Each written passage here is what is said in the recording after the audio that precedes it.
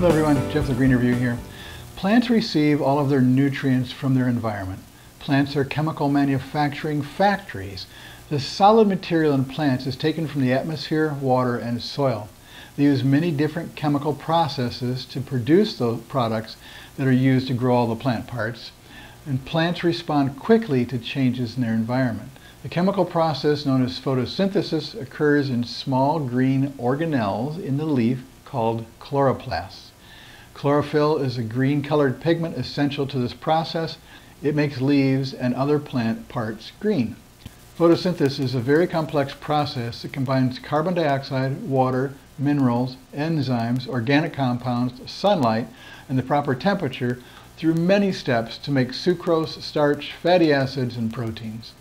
The plant then uses some of them to form thousands of chemicals, and the main structural components of the plant is cellulose and lignin. Large amounts of extra water are necessary to move the chemicals to and from the leaf. If any of the required materials is not at the proper amount, the plant will move out of the thrive range and into one of the lower level ranges. One of the products of photosynthesis is the oxygen we breathe.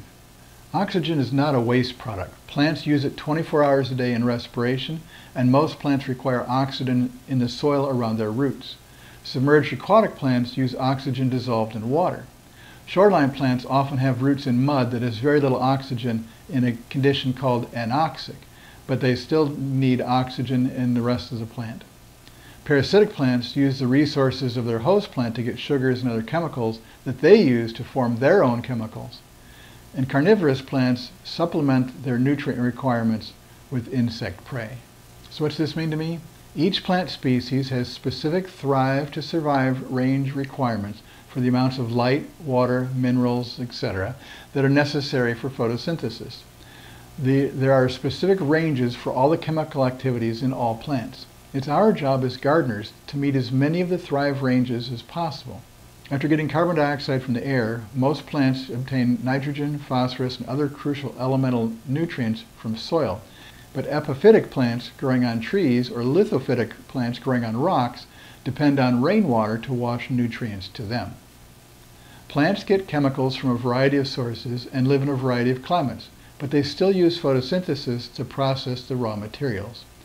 It had long been thought that leaf temperatures where photosynthesis was going on was matching the air temperature, slowing down when cool and speeding up when warm.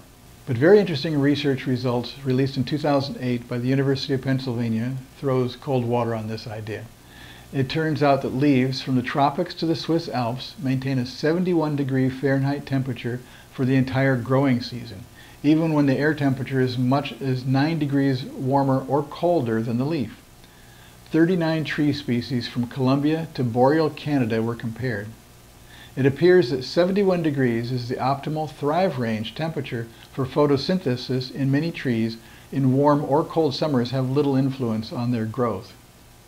As warmer and colder temperatures go beyond the 60 to 80 degree thrive range, photosynthesis eventually slows down to a halt as the temperature moves out of the photosynthetic thrive range into the survive range, and finally into the death range. What does this mean to me? Many scientists have thought that tree growth rates were related to air temperatures.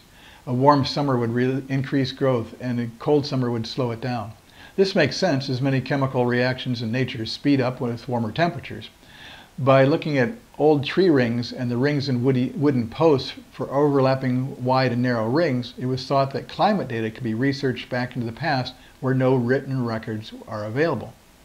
As a result of the 2008 University of Pennsylvania study, scientists now know that the width of tree rings is not a reliable measure of warm or cold summers, and so it does not work very well as a surrogate measure of climate going back into the past. Other factors that affect photosynthesis are the light intensity, moisture level in the air and soil, and the CO2 level.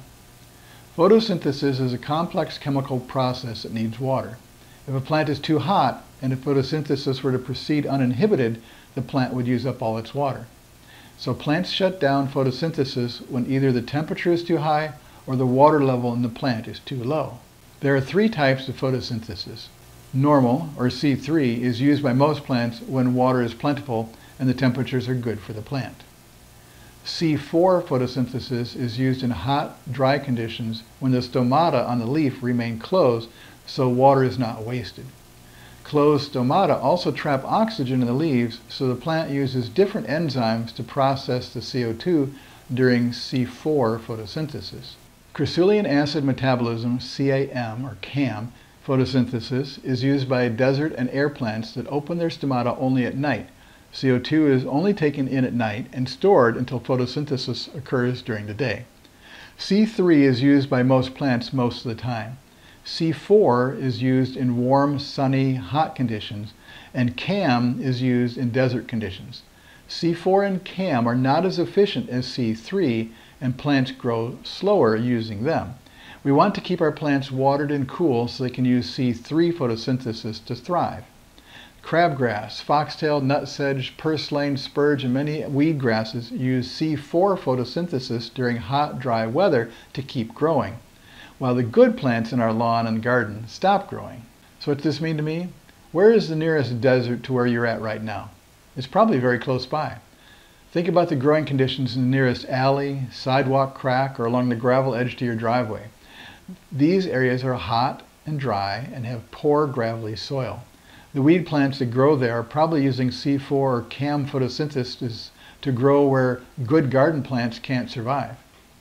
Interestingly, corn and sugarcane are C4 plants, while pineapples are CAM plants. So just because they're growing in a great place and getting a lot of water doesn't mean they would stop using their C4 or CAM and go to C3. It's easier to control the environment in a greenhouse than a farm field. Growers have found that manipulating the indoor light intensity, CO2 levels, and temperature, they can control the growth of many plants.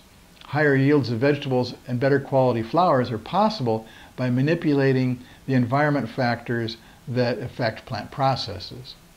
Outdoors in our landscapes, we can grow healthier, stronger plants by locating them in their thrive range environmental conditions.